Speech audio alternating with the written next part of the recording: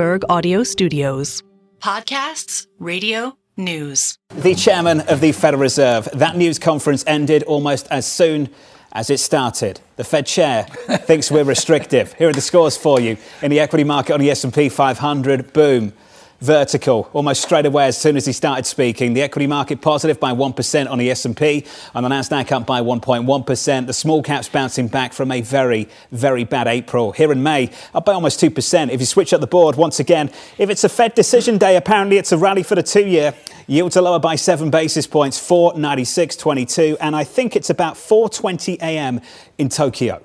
Dollar yen looks a little something like this. I imagine the Ministry of Finance is a little bit happier. It could have been a whole lot worse. Dollar yen 157.49. Take a listen to what the chairman of the Federal Reserve had to say.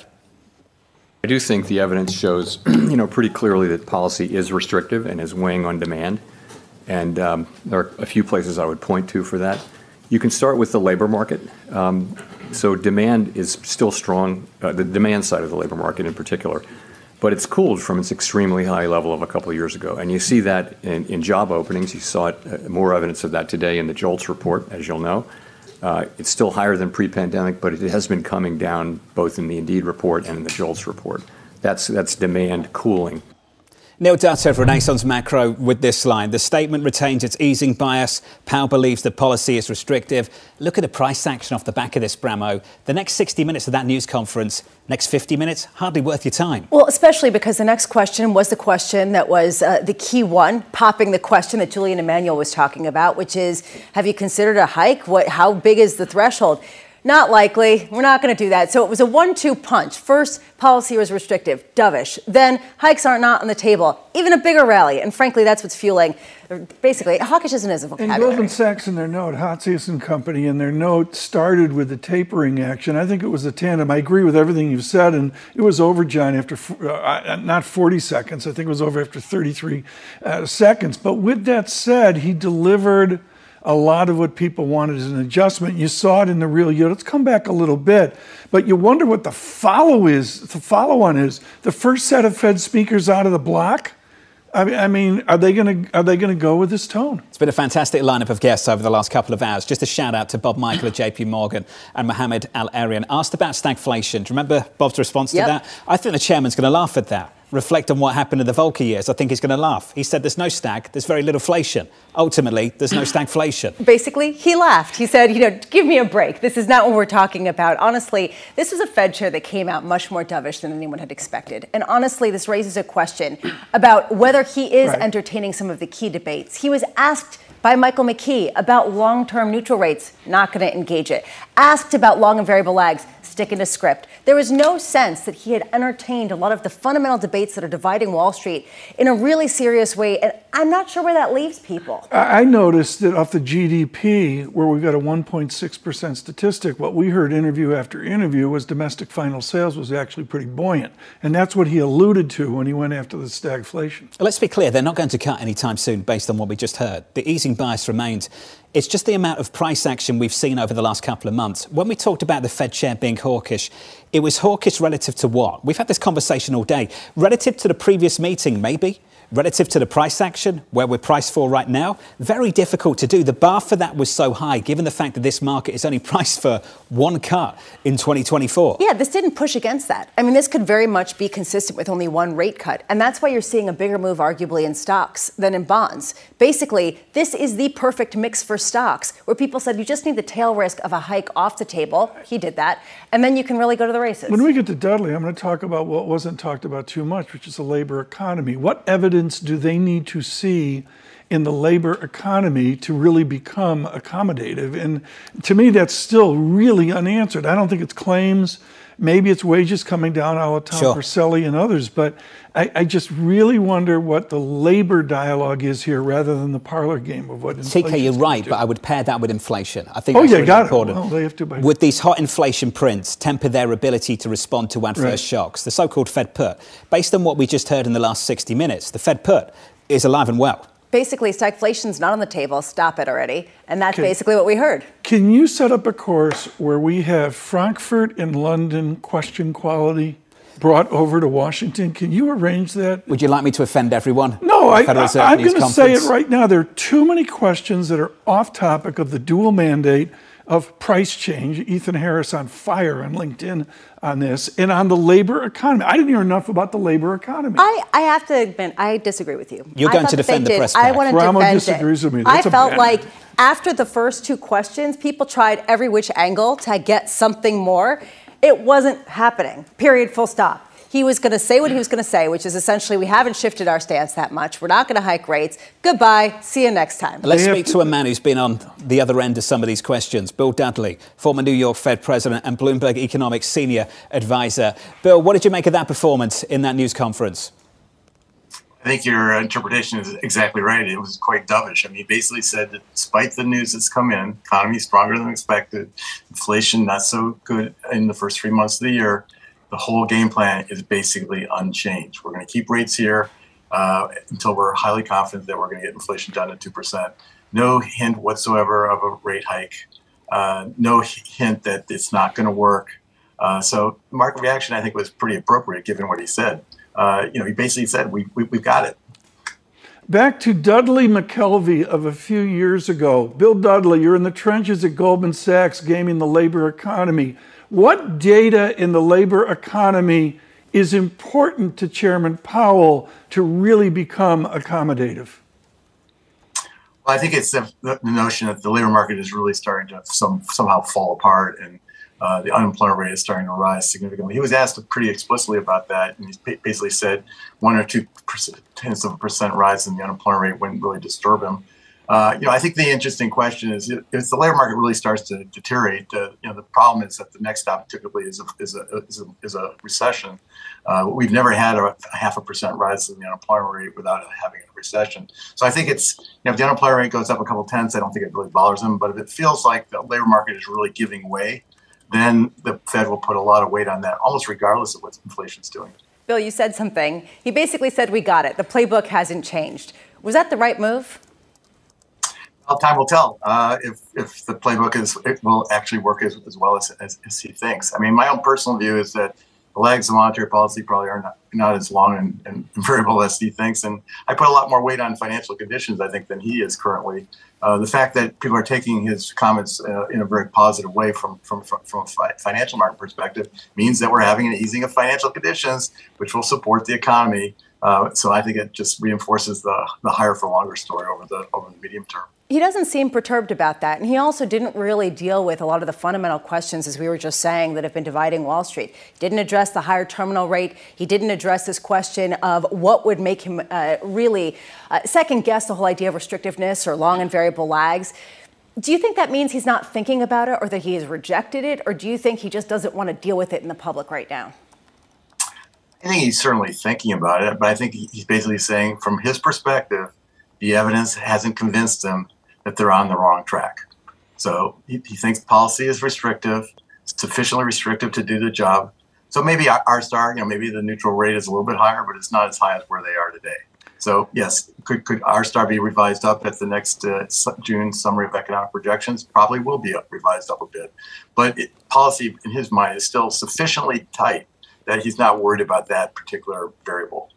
Bill Dudley, Ethan Harris has been on fire, retired from Bank of America, out almost daily on LinkedIn with really intelligent work on trimmed inflation means.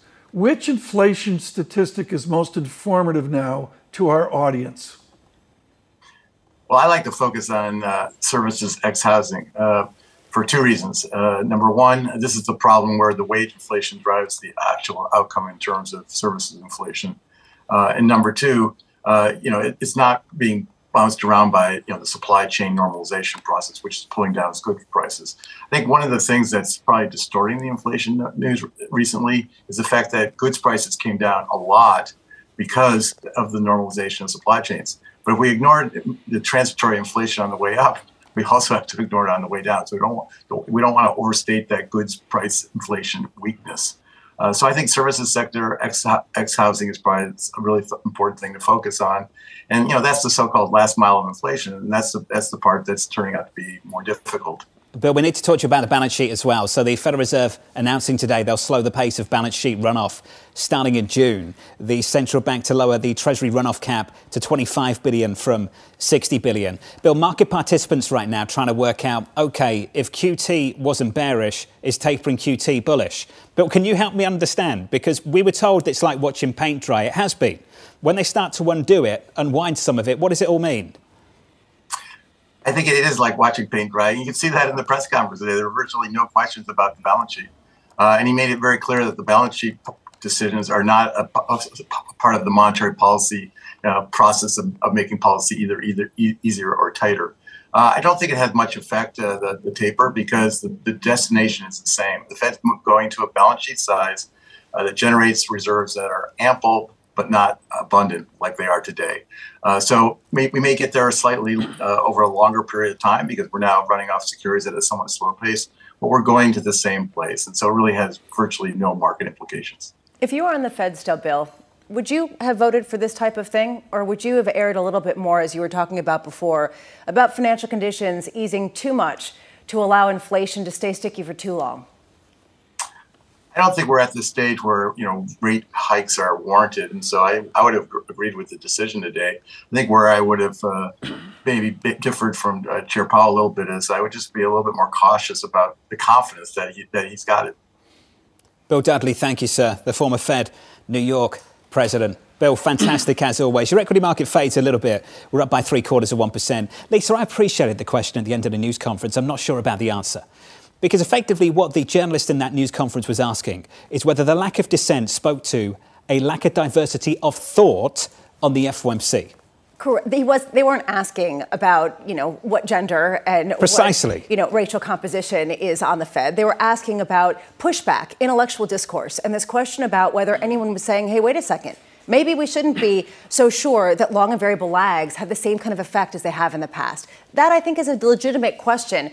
He didn't address a bunch of questions. Out here alluded to, and I think Bob Michael's been leading on this, and I mentioned Ian Lingen earlier, what if we get friendly data? What if we revert to a disinflationary vector? John, I'm doing some research here, and I mean, I look at the G7 meeting in Puglia trying to make that here happen in June, and I'm sorry, I got a plane ticket of $3,006, not even close to $7,000 8, 9, 10 months ago. I'm sorry, you get whispers of service sector disinflation, and you're right back to the boom economy, Dow up 500, what it was 10 minutes ago. I'll repeat the question I asked a little bit earlier before the news conference started. I'll ignore the reference of the Dow.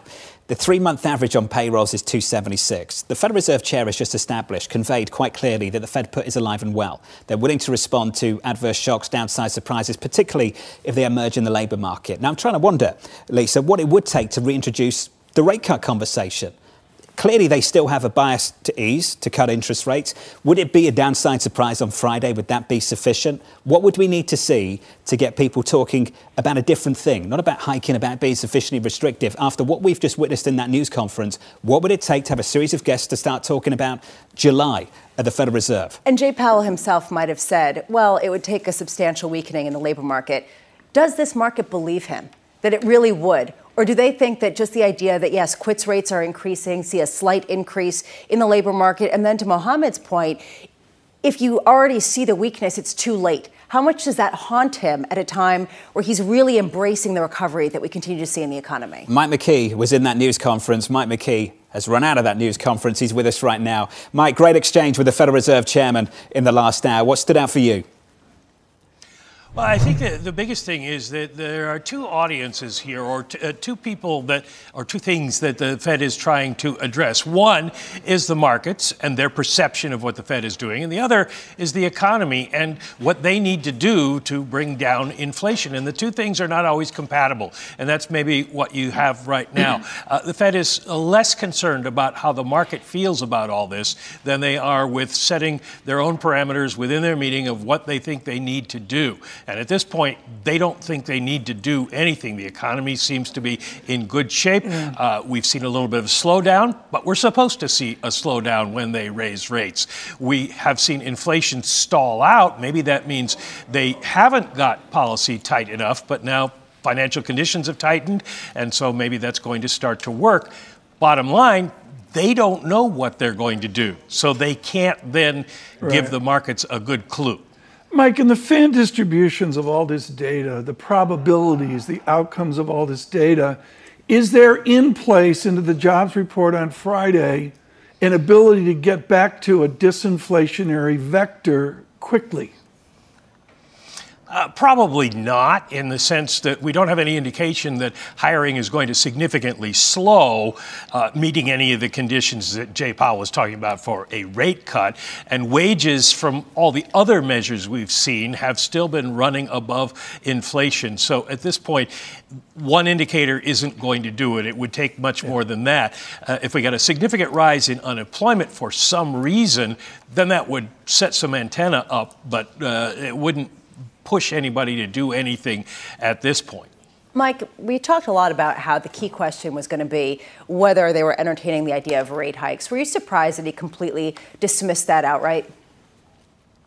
No, I wasn't surprised because, Lisa, you just have to play game theory and ask what would have happened if he didn't dismiss it. Then all of a sudden you've got people really moving the markets around trying to price for something like that. At this point, the Fed doesn't see a reason to raise rates because they think that overall the economy is slowing a little bit as they want it to, and it is doing so without rise in unemployment. So things are kind of working out the way they had planned. Mike McKee, great work as always, buddy. We'll catch up with you tomorrow morning. Mike McKee there, breaking it down for you down in Washington, D.C. That pop in the equity market, getting sold just a little bit. We're still positive, but Tom, only by 0.4%. Can I go to November 7?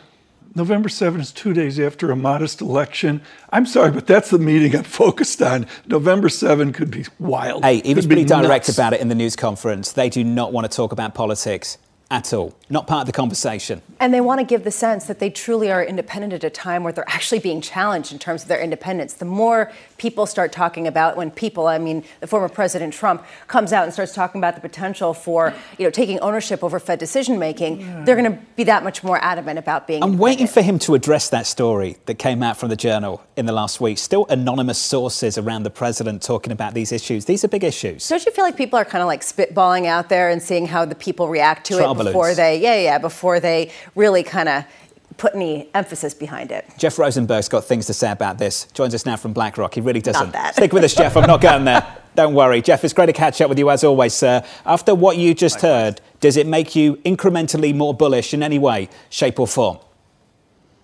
Well, let's just say that going into this meeting, there was a lot of bearishness and fear that he would come out more hawkish. If you even look at, Bloomberg Economics put out their kind of preview, it was overwhelmingly expecting a very hawkish message. So I think there's a lot of relief here that the chairman stayed true to what we've seen from this chairman. He's been very much on the other side, has been one-sided, looking at the glass half full and reiterating, kind of the key point around an asymmetric response function. If inflation is higher, and it has been higher over the last 3 months, okay, we won't cut as soon as we were anticipating. But the questions and people who tried to pigeonhole him on, are you going to hike? Did you talk about hikes? Just deflected all of that. And that was a relief. So the reiteration on the asymmetry, as a result of the reiteration on they believe that policy is sufficiently restrictive. Those are two key things here that keeps a more dovish orientation in the face of some challenging economic data. Jeff Rosenberg, on Planet BlackRock, is the economy doing okay? Is the real misestimation here a 1.6% GDP, which made a lot of news, but domestic final sales were much, much better? Is it better out there than we actually think? And that's why we heard a dovish Powell today? Well, I think you have a mixture there, and you've heard it, as part of the exchange during the Q&A. In the aggregate data, yes, 1.6 understates it because, as you rightly point out, if we look at domestic demand, it's running at a stronger level. So the economy in aggregate terms is stronger. But what Bob Michel talked about in the earlier, or Michael, I'm not sure which way you pronounce it, talk about is, there are pockets. Was that some BlackRock shade? Yes. Is that what that was? That was 100% Over at JP Morgan. I can confirm it's Michael. Carry on, Jeff. Thank you.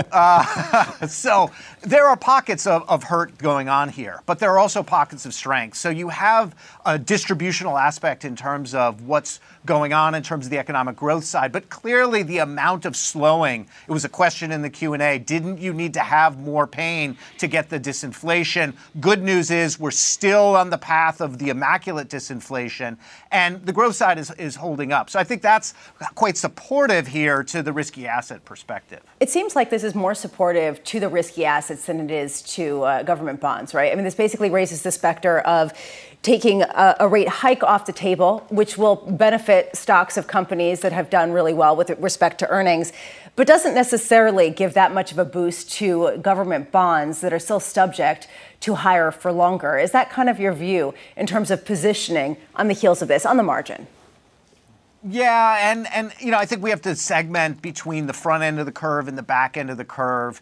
I think this is challenging for the long run in the back end of the curve, right? The Fed is from the most part dismissive of the inflation increase. They're not really taking it in too much into account. The characterization of it was bumpy, what me worry. So that's fine. But if you're holding 30 years of debt at interest rates that, may not sufficiently compensate you if you are at a longer period of a 3% inflationary period, that's a bit challenging and a little bit problematic. I think for the front end of the curve, it's a little bit easier story because you have less exposure because of the maturity and roll down that you benefit from there. But I think you have to be a little bit concerned about the longer run trajectory here, both from what we heard today in terms of monetary policy, but the other side of this, which we heard a little bit this morning in terms of Treasury refunding on the fiscal side. That's a bit more of a challenging environment for back-end duration. Jeff, I want to build on that just a little bit. Given how established the reaction function is now at the Federal Reserve, highlighted again by the chairman in this news conference, how do you think yields will respond to the longer end to incoming information, the data on Friday, an upside surprise versus, say, a downside surprise? Yeah, we're gonna pivot right to Friday, and we'll be back and we'll talk to you guys then. But I think that will very much be more about the front end reaction because that's gonna be about, is the Fed really getting the slowdown in the labor markets, the normalization in the labor markets that they keep talking about? But the data isn't really supportive. Non-farm payrolls not supportive. Wages not supportive. Right. I'm a little surprised you didn't get more pushback on ECI, their favorite measure. Everybody expected it to go down. It went up. Yes, we can dismiss it. It had special factors. It was a bit more state and local. It was a little bit more union than private. But it didn't go down as fast as the normalization would say. And there is that kind of lurking question. Mike McKee, you asked it. Are you not as restrictive as you think you are? And they'll continue to believe that they are restrictive. That's kind of the fundamental belief at this point. The question is, if the data keeps pushing against that, then does the Fed have to make a bigger pivot? Today was not that day, way too soon to get there. And that's why Powell purposefully came out very dovish. But inside the statement, one questioner picked up on, there are a little bit of hints here of moving around. The removal of kind of the implicit forward guidance on the peak policy rate, the implicit promise that the next move would be a cut in the introductory statement. I think that's notable. We'll see that in the minutes in terms of the debate. And what the chairman obviously couldn't talk about here, but next month we will talk about, is the shifting in the distribution of the voting members with respect to their forecasts of economic policy. That you didn't get this meeting, but obviously that's what the markets wants to see. And you can kind of read into the statement and the press conference that there is a shift going on there. It was underplayed. Not really many people picked up on it. He wasn't going to highlight it, but you can see that is going on. BlackRock's Jeff Rosenberg. Great to catch up with you, sir. The shade of JP Morgan from BlackRock. Oh, stop. Do you think they call Rick Ryder?